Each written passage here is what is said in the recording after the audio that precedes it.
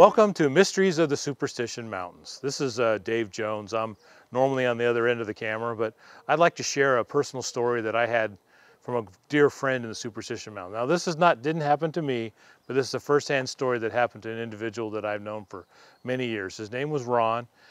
He grew up in this area. A lot of people know him from a pretty large business he had here in town.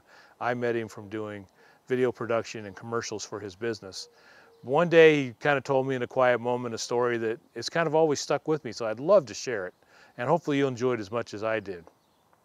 When he was a teenager, his father was working at the Barkley Ranch there by where the Peralta Trail goes into the Superstitions.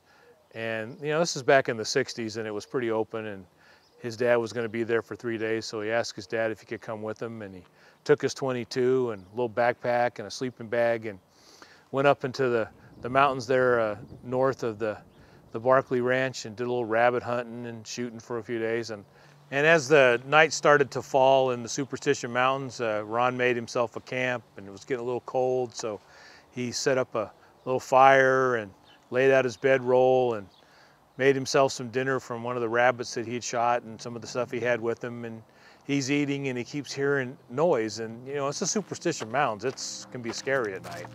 And he's all there all by himself, and he keeps hearing noise like someone's walking up the trail. He was, is there a donkey loose around here? You know, which is common, and got a little spooked. So eventually he kind of built up the fire a little bit, stuck the rest of his gear in his sleeping bag to make it look like he was sleeping, and then he kind of eased himself back into the brush a little ways with this little hunting .22, and he hears some more noise coming up, and then all of a sudden, jumped into the light was a man just wearing filthy, dirty rags, and just, oh, he said you could smell him coming once he did that. He says, but he grabbed a big rock and he was gonna, you know, basically drop it on where his head would have been in that bedroll.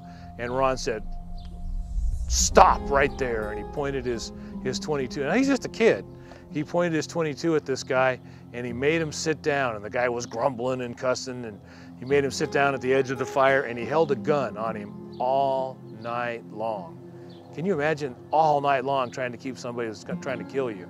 And he said that he didn't talk to the guy, he was scared to talk to him, but he was gruff looking, he was making noises, and just really scary for him. So finally, the sun started coming up just enough where he could see well enough, and he started gathering up his equipment, and held his gun on this guy the whole time, and he got the heck out of there.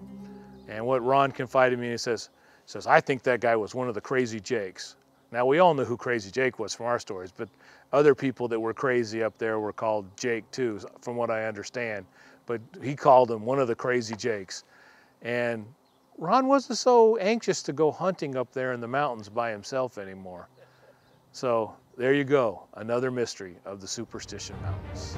Thank you for watching this episode of Mysteries of the Superstition Mountains.